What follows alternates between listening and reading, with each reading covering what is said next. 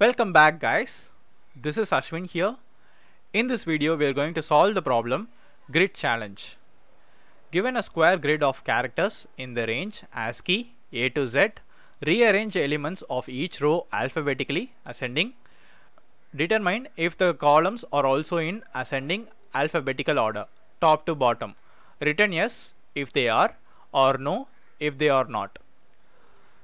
So they have mentioned two steps. One is rearrange elements of each row alphabetically. That step we have to do the sorting operation, and the second step we also need to check whether the column is also in ascending order, that is in alphabetical order.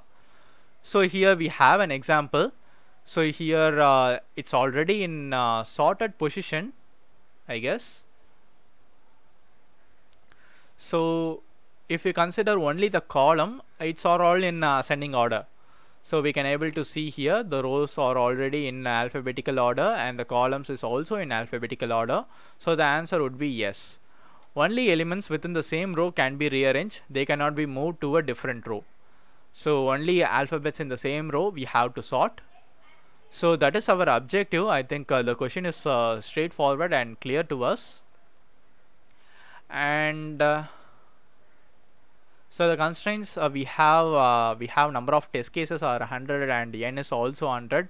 So if I consider the maximum is 10 to the power of 4, I think we can able to solve it in n square, because anyway we have to iterate through all the elements in order to check whether the columns are in ascending order. So for that case only we have to go up to n square. The sorting operation is n log n. So that is the average case for sorting. We have a sample input and output. So for this input we have arranged it in alphabetical order for the rows, and after checking in the column wise it's in alphabetically sorted. So they also mentioned it here. I think all the things are clear. So while I am solving this problem, I have faced few scenarios. Like in a sample test case, the rows and column length are not equal. Here they have mentioned it as a 5 cross 5 grid, and they have mentioned n as 5, and that is okay. But for the sample test case or other cases itself, the rows and column length are completely different. They are not the same. So we have to take care of that. And here everything is in the string format. We also need to convert that into individual characters of and store it in a list. Now let's dive into the problem. I think I have mentioned a few cases. So the first one will be we have to convert this string into individual characters and store it again in the list. So I will do it in a single line. So that will be grid equals a list, again list of row for row in grid. So I am iterating each row, and if you call the function list of row means it will automatically split the whole string into individual characters. So that will complete our first step. Why I am doing this is string is generally immutable. So we are doing this for the sorting operation, and as I already mentioned, we have to do the sorting operation. Before that we have to find the length of the row and column.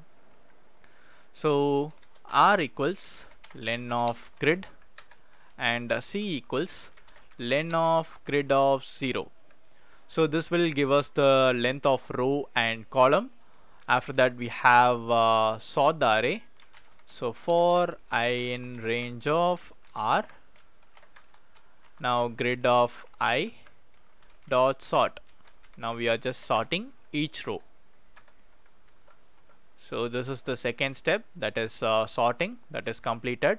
Now the grid will look like this. Now we have to compare the column elements. So to compare the column elements, I will say for j in range of c and for I in range of r. Why I am doing this in an opposite manner? Generally we will use the row as the outer loop and the column in the inner loop. But here in this case our column is completely fixed. Only the row elements are changing for this case. That's why I'm just doing it in the inside loop. Now for the condition, if not grid of I minus 1 and j less than or equal to grid of I and j. So this is the condition. This is the condition. We have to check whether it is satisfies or not. If doesn't satisfy, it means we have to return no. They have mentioned it here. So I will return no here. So return no. If all the conditions are satisfied, means we have to return yes. So that's our logic. I'm just iterating here in the row wise. So if I consider this matrix means grid of I minus 1 j, so I'm just comparing with the previous element, right?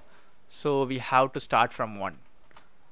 So that has to be included, and if I compare, it means A represents grid of I minus 1 j and grid of ij represents f, and for each inner loop it will just traverse in the vertical manner, and after that it will go to the next column in the outer loop. That's how it works. Let's run the code now. It passed the sample test case. So this test case is fine, as you can able to see. I will go to some other case. So here you can able to see here the first case is fine, 3x3 matrix, and here we have a difference. So they have mentioned it as 3x3 matrix, but actually this is 3x4 matrix. And again here also they have mentioned it as 4x4 matrix, but the list is in 4x3 matrix. So these are all completely different, but they didn't mention it anywhere. So the first line contains n, the number of rows and columns in the grid. So n should be equal, but here this is different. So this is the issue I have faced. If you use n means you will also face the similar issue. So we have passed the sample test case. Let's submit it to check. Yes, we have solved this problem successfully. If you have any other logic other than this means please leave a comment below. It will be very helpful for the community. Apart from this, if you like this video, hit the like button and don't forget to subscribe the channel for more videos. I will see you guys in the next video.